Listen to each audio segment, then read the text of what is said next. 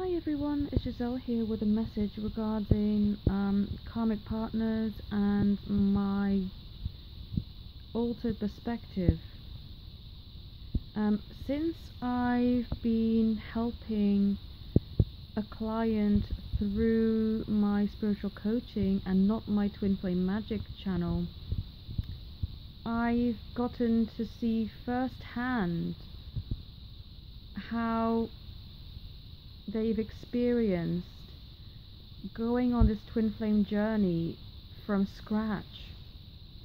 So basically, it's given me a perspective that I already kind of had when I looked at my situation and how I felt when I was in a karmic relationship. But now that I'm seeing it with all the knowledge that I have currently, and from their standpoint, it's just such a different perspective. And the reason why I'm sharing this with you is because I'm hoping that this will give you a bit more understanding and a bit more compassion for this, because there's a lot of resentment and a lot of misunderstandings, I feel, within the community. I've seen a few videos where the reader has gone so far as to say that the karmic person is possessed by a demon or something, and I'm thinking, wow, that's extreme. It's kind of fear-mongering. I don't like that approach, and I certainly wouldn't agree. I wouldn't agree with that, because it's not at all the way that I would have wanted to be perceived when I was in a karmic relationship myself. Not to say that the person I was with had a chance at being with their divine love yet, because I don't feel that there was a divine love for them to be in a physical relationship with at the time. But that's not to say that there couldn't have been, if that makes any sense. And because I was in this karmic relationship for so long, for nearly a decade, I fully understand what my client is going through currently, and why we must be understanding instead of being hostile towards people who are still in this dynamic. Because it doesn't serve us to be angry and to be resentful and to be hateful towards these people, because at the end of the day, I don't feel that they're doing this on purpose, and I don't feel that they even know about our twin flame connection.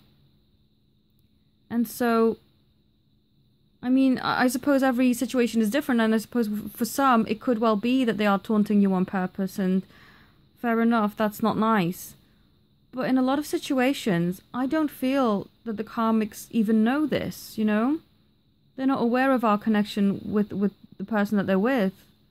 They don't know that the person that they're with is our beloved. And yes, I say that in some situations they do, and that's a whole other story. But I just wanted to bring this to light so that people can be more understanding and come from a place of calmness and compassion rather than anger, because whether you're angry with them or not, they're not going to be impacted, and also it's only going to hurt you and not them. So basically, this lady that I've been working with through spiritual coaching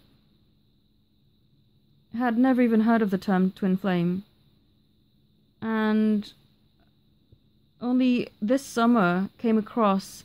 She was, I think she was doing some sort of card reading for herself, and a card popped up saying, twin flames, your romantic life is going to be encountering a twin flame connection. And she never she never even bothered to really look at it after that, because she thought, well, this is a very odd, I've never heard of this, what is this?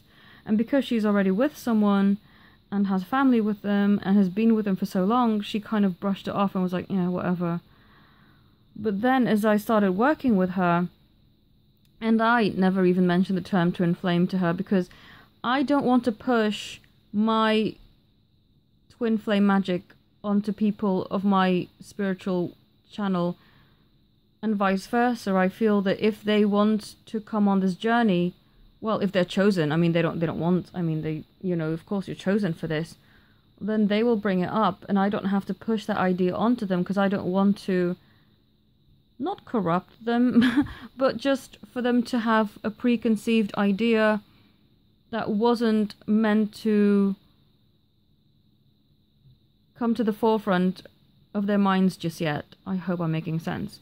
So anyway, I never told her about the twin flame thing, but I do remember having a session with her, and she was really upset and asking me, is my husband going to be the person that I'm going to spend the rest of my life with? And I had to be truthful, and I said, based off of what I'm being shown, I have to say there is a greater love awaiting you, but it is up to you whether you take that or not.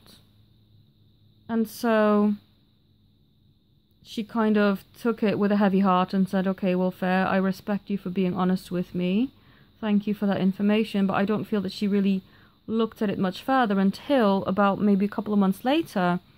She then came back to me and said, Giselle, what is twin flame? And do I have a twin flame? And I was a bit taken aback. I thought, whoa, well, I never even talked to you about twin flames. How did you come to that conclusion? And she said, well, I was meditating and I felt a presence that wasn't like a guide or angel. It felt so different. There was a lot of chemistry and a lot of love and electricity and passion coming from this new spirit around me.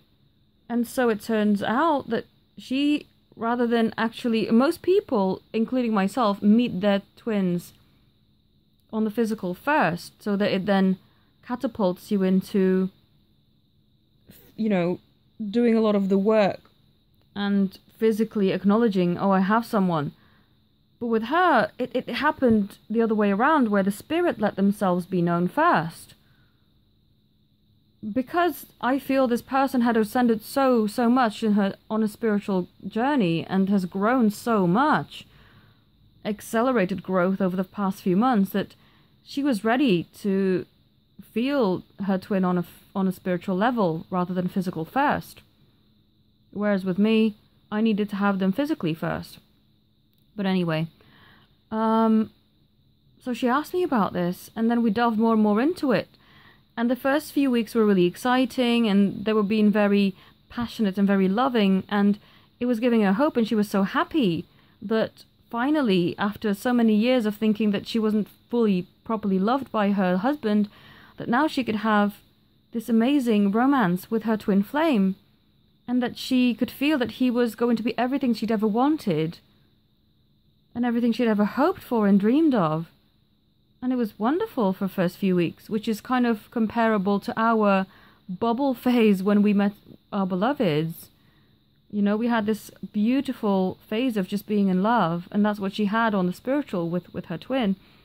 Until a few weeks later, then she came back to me and she said, Giselle, my twin has been very abrupt. He's mocking my husband, and he's pushing me to see things that I don't really want to see just yet. Why is this? And so I looked at her twin and I asked him, what is it that you want her to know, and why are you being so forthcoming and so pushy? And he was shuffling a tarot deck. This is all spiritually, and I'm seeing this clairvoyantly. And so he pulls out a few cards, and he pulled out the Devil card, and I had to be honest and tell her, this is what he's done. He's given me the Devil card. And so she was really shocked and really angry, because she said, oh, I know what that is, you know. He views my husband as the devil, and so he's showing that to you to reiterate the message you have for me is that my husband is the devil. Is that what you're saying? And so I said to her, well, yeah, that must be what he's trying to show. I mean, I'm clearly seeing that image. And so she got rather upset. And she's now in a phase where she's trying to not disconnect from him, but kind of step back a little bit. And now I can understand why our twins have may have behaved the way that she is, because she's not ready to let go of her karmic, even though she knows that there's a greater love out there for her.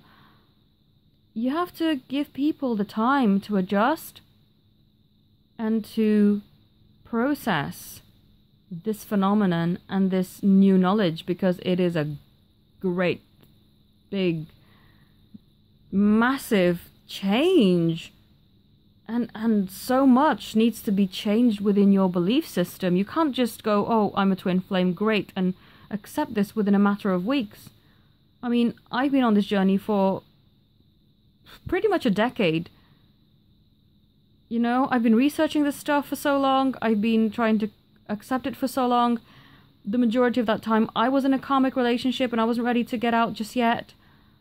So I can understand why she is doing this, and she's actually giving me the divine masculine perspective of what happens when the feminine, which is so funny because I see her beloved as the masculine, because he's so strong and so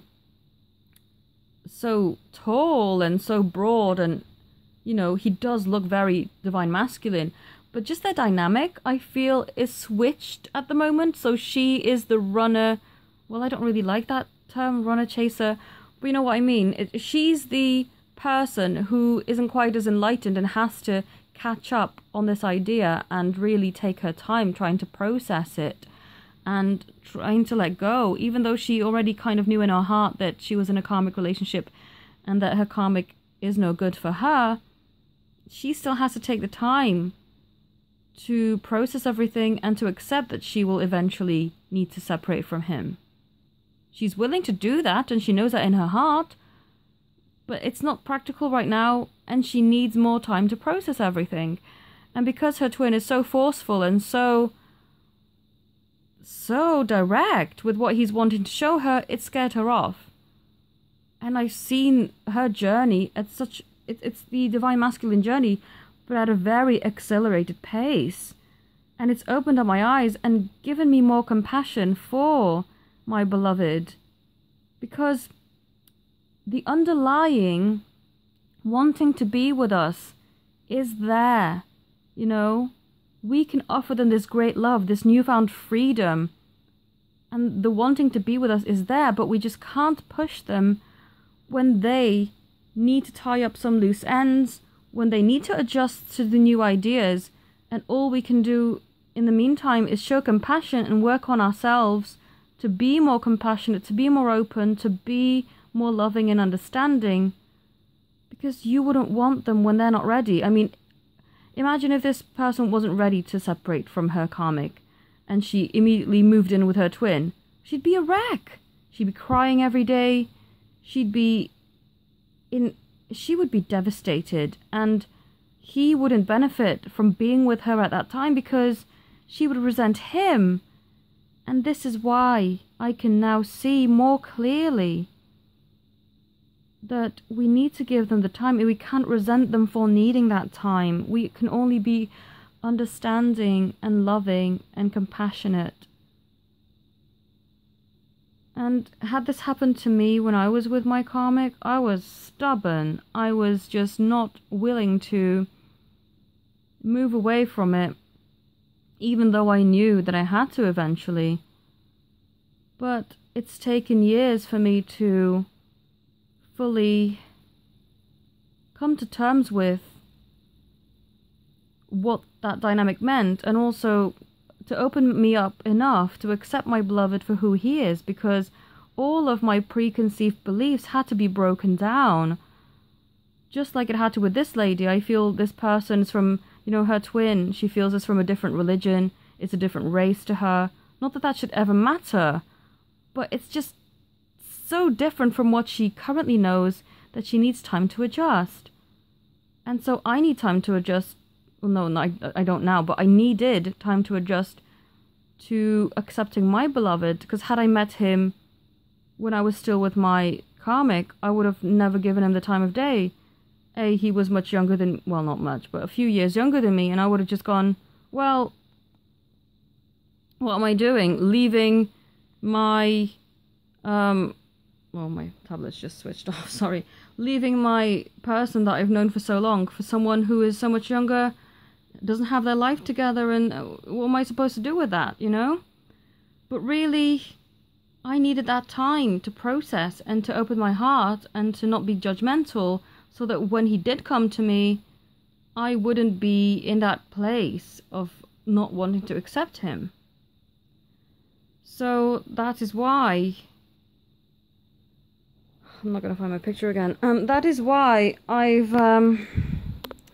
had to have that time to process everything, and I hope that this story has resonated with a few of you and helped you to understand the journey from a different perspective, and to help you be more open and be more compassionate towards your beloved.